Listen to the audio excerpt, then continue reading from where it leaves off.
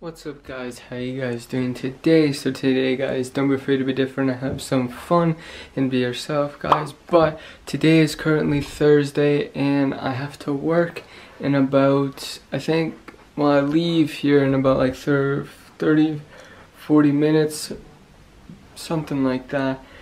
And then I work tomorrow, and then tomorrow is my last day that I work for a while. I might work like one day when I come back for like Thanksgiving, and then the closest I'd work after that would be probably Christmas or something like that, unless I have like a reading week or whatever here and there. But even still, like, I've been working at Swiss Chalet for over a year now, and it's my second last day tonight, which is kind of crazy to think about it. And I don't know, it's just weird that I won't be working that often anymore because I'll be so far from home, and it just kind of won't make any sense to come back and work like a shift every week. But yeah, so today I went and got my hair cut, and it just felt good to have a haircut before I go off to college on Sunday. So Sunday is my official day that I go. So today, tomorrow, and Saturday are like my last days here for a while until like Thanksgiving. And so I've already moved in. I just have a couple things to bring, like more clothes in my suitcase, and just essentials like groceries, just toiletries and other stuff like that I still have to bring. And it's just kind of crazy that I'll be living somewhere else without my family or anything like that, but it's kind of cool. It's gonna be a lot of fun.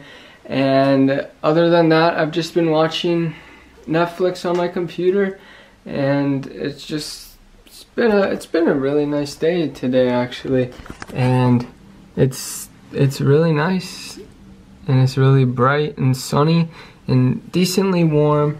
And the past week I've been driving John to school in the morning and picking him up, which has actually felt pretty good to wake up early. But he goes to school like every second day, so he's like there in the morning for one period, comes home, is online, and then the second day, the people that were online the first day go to school for one period, and then the people that were there for the first day are there on the at home the second day for like the whole school day pretty much.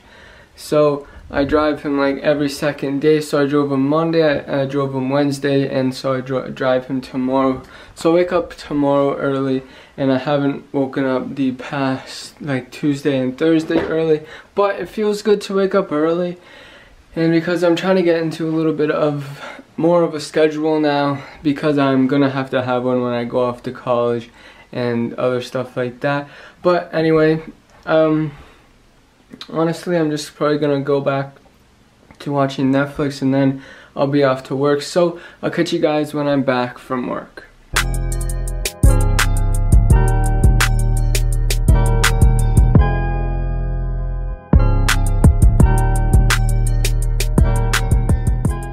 So it is now the next day, and today is my last day that I work for a while.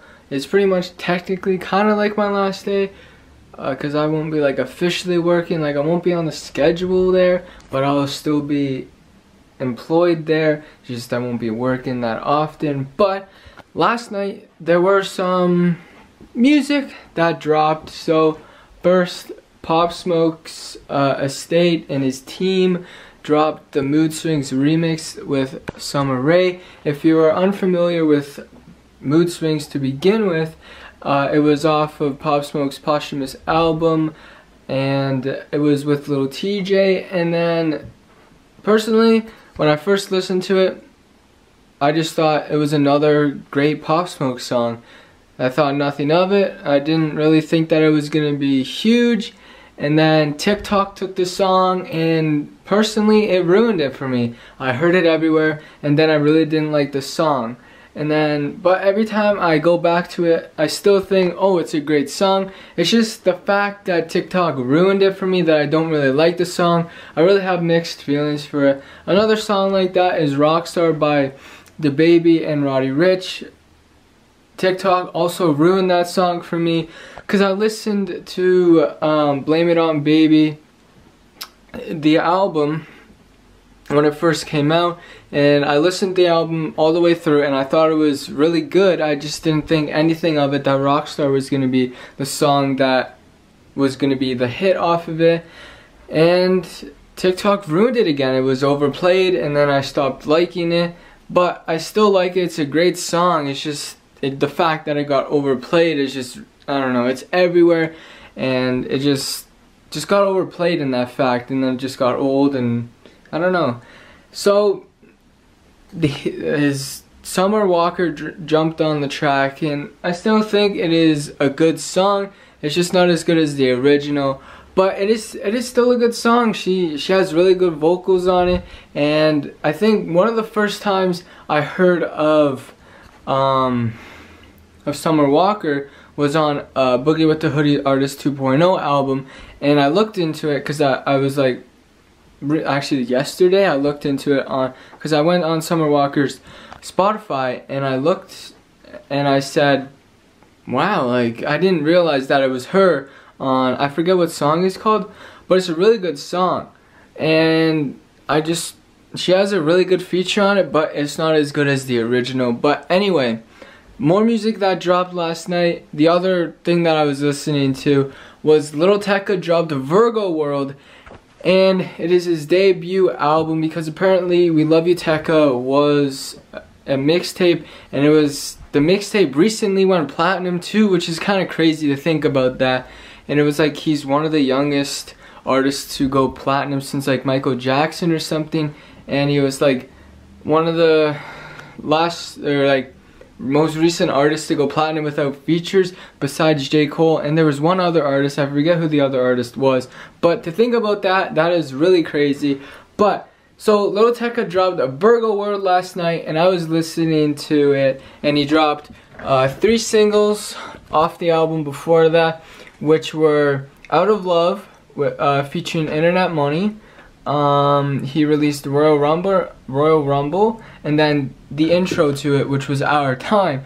And so on here you had features from Polo G, Lil Durk, Nav, Skrillex, and DJ Scheme with that production. And then he had Dolly with Lil Uzi Vert. If you don't know, Dolly was Lil Uzi Vert's song that got leaked back in 2017, and then he handed over to Tecca. But there was a whole thing where that they had no clue who the producer was, but I guess they've figured it out, and it's officially released now, and I think it's a really good song. And then another feature on here is I think I'm pronouncing this wrong, but Guap Rain, and then of course Internet Money. So I listened to it, the whole 19 songs beginning to finish, and I can completely tell you that my favorite songs off the album are Foreign with Nav, True to the Game, and Out of Love. And out of those 3, my top 3 out of those 3 are True to the Game, and then Out of Love, and then Foreign. And of course Out of Love is just such a good song, it brings such a good mood. But then True to the Game is just, it's an amazing song. Honestly, it's an Internet Money produced song, but it's got like the drill beat to it. Let me see if I can play it without getting copyrighted. And of course Dolly, that's probably the 4th favorite on there, but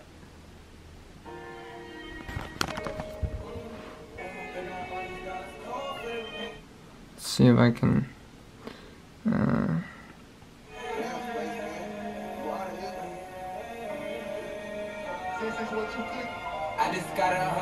I don't want to get copyrighted.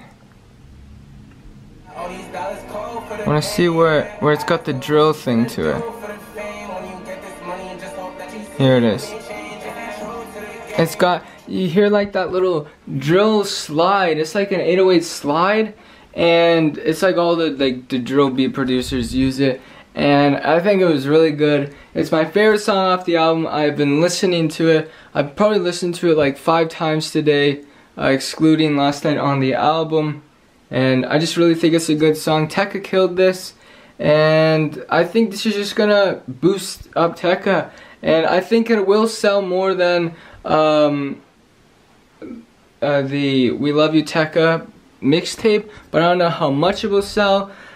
And I really think all these songs have the chance to blow up. I really think True to the Game has a really big chance to blow up. Of course, I have a feeling Dolly will blow up just because it has Lil Uzi Vert with the feature, and it's an old Uzi song.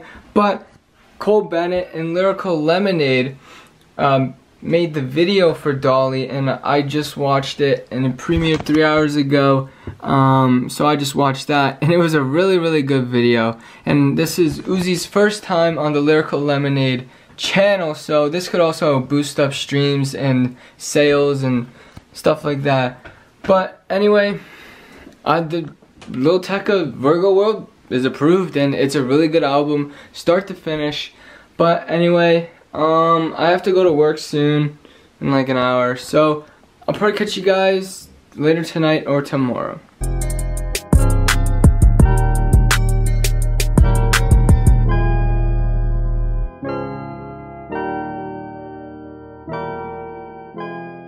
So it is now a couple days later, and I'm actually getting ready to move into res today for good.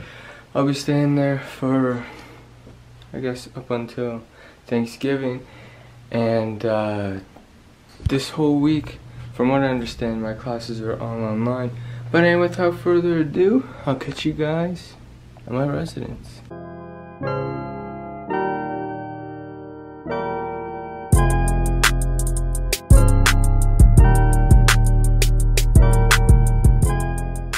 So it has been a minute since I recorded this video.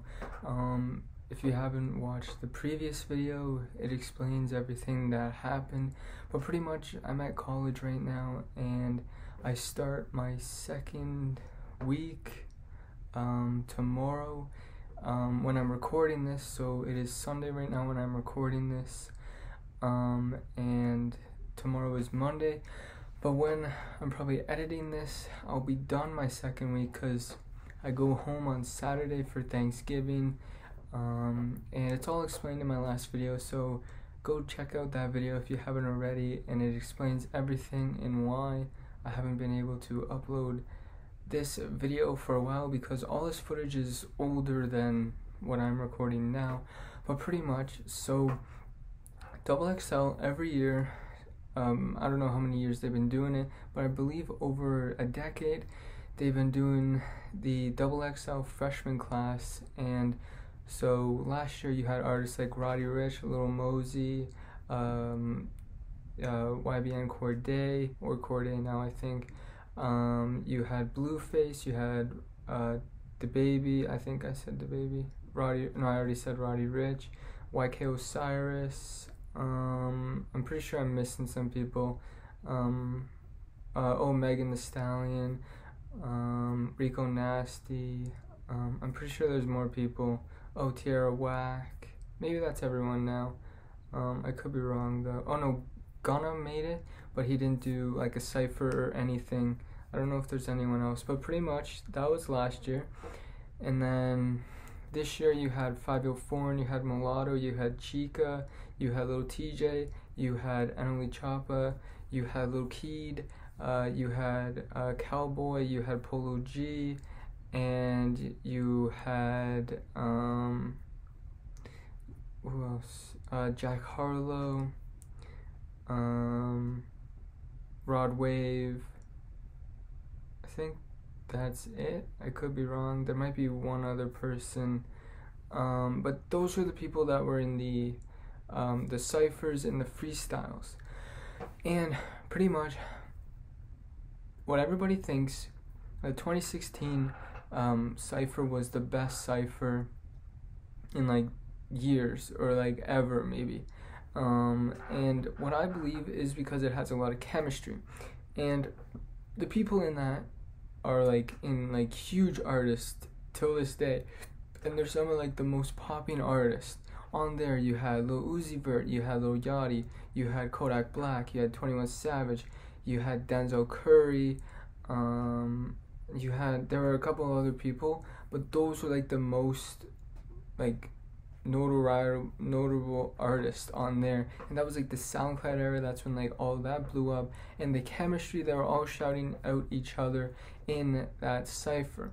But I bring this up because there was a cypher this year that had a lot of chemistry, and it was amazing and all of that stuff. But the freestyles, my favorite freestyles of this year to start with were Polo G, Annalie Choppa, Jack Harlow, and Chica.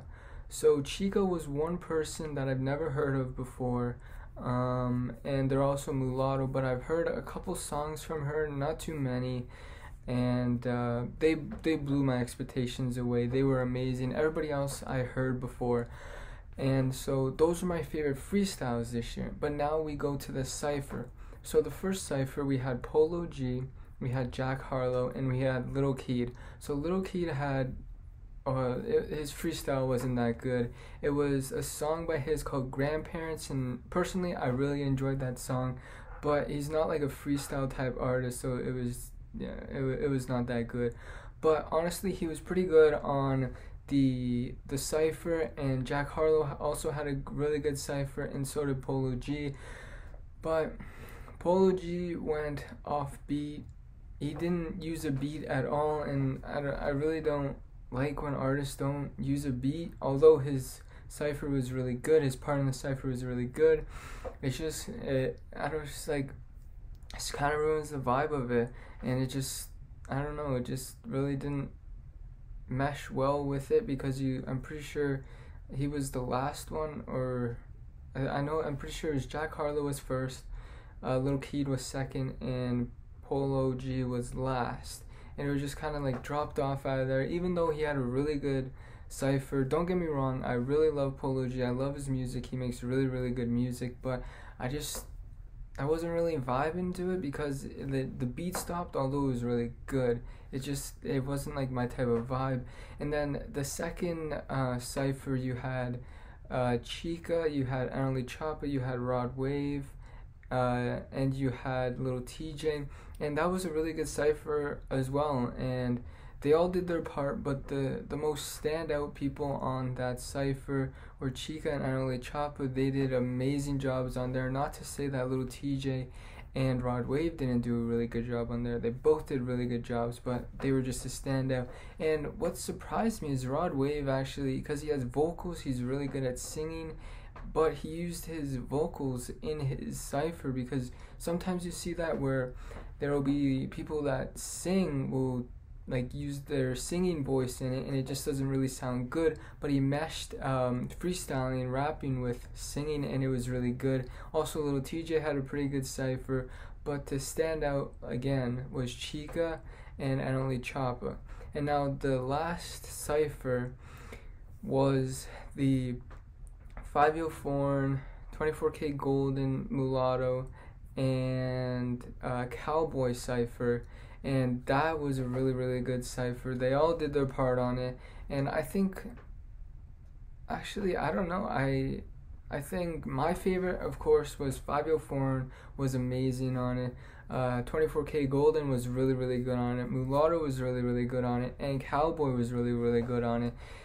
They just had the most chemistry out of everyone. 5Yo Foreign was doing his little ad-libs in there. That's why I love 5Yo. He's just got the bow and the grr and all that. I know I can't do that. But he's just got the energy and everything. He was flowing well, and they were all shouting out each other. 24K Golden shouted out Mulatto. He shouted out 5Yo. He shouted out Cowboy. It was just amazing. And so that's my favorite one out of the three, just because it was a really good Cypher, but I'm pretty sure there was one person that didn't do a like a freestyle at all, because I know Gunna didn't do one last year, and let me see, Baby Keem, Baby Keem didn't do a Cypher or freestyle. I don't know why, but he just didn't do one. And then last year, so I missed Kamethazine last year. That was like the only one I missed. So sorry to you, Kamethazine, I didn't mean to miss you. But I don't know if Kamethazine even had one either, freestyle. But I know Gunna didn't have a freestyle. Actually, I don't know I think Gunna did have a freestyle. I could be wrong, but I thought Gunna didn't. Let me see. XXL 2019 freshman Cypher. So you had YK Osiris, Lil Mosey, The Baby, Megan Thee Stallion. You had so Kamethazine was on the Cypher with Roddy Ricch and Tierra Whack. So yeah, the only one that didn't have a Cypher was Gunna. But anyway, back to this year. Like I said, I think the 5-Yo Cypher with 24K Golden, Mulatto, and Cowboy was my favorite. And then I don't know, I think the other two are a tie. It was like way better than last year in my opinion. They were like, it was a really good year, and I don't know, they did a pretty good job picking the freshman class. There could have been a couple other people in there that was like could have been in there, but I'm pretty sure Lil Tecca, he declined the freshman class just because he felt like he was too big for XXL, and a couple artists have done that. Juice WRLD did that. I believe, who else did that in recent years? Post Malone did that. I'm pretty sure Drake also did that, and so did Nicki Minaj back when they were like just getting in the game, even though they were in the game for a little bit even then. But yeah, so that's what I believe. Those are my XXL Cypher rankings.